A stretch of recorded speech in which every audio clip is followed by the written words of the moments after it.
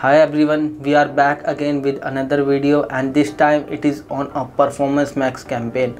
How you can view the ad placement within the Performance Max campaign.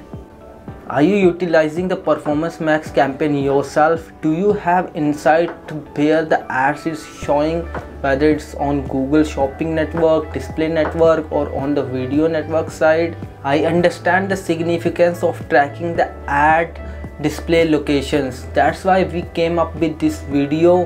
In this video we will let you know how you can view the ad placement within the Performance Max campaign.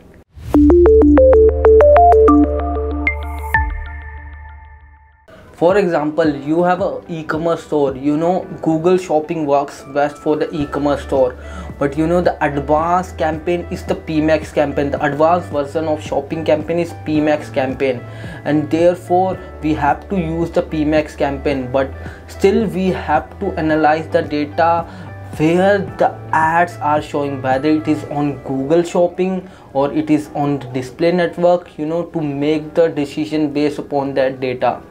In this video I will exactly show you how you can access that data, so stay with us.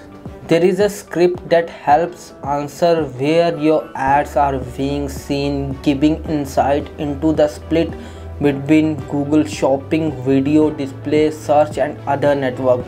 For instance, if your ads are getting more visibility on YouTube or Display, it can impact your overall CTR. You can see the script on your screen. Using this script you can have all that data you need to analyze your Pmax campaign. Also, I'll drop the script in the description box. You can go and check that out. You can see the script on your screen. You just need to replace the spreadsheet in the highlighted column and paste the script as it is in the Google Ads dashboard. This script will help you get the data of all the networks where the ads are being shown. So here is how you can implement this script to the Google Ads account. Begin by logging into your Google Ads account. Navigate to the Tools and Billing section.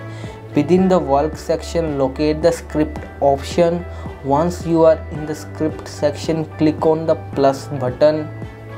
Choose the new script option, copy the provided script and paste it into the designated area. After pasting the script, you will need to authorize the script access for making the changes. Once you are done with that, you can then proceed to preview the script to ensure it's functioning correctly.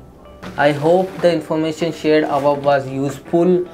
Please do like, share and subscribe to our channel. Thank you.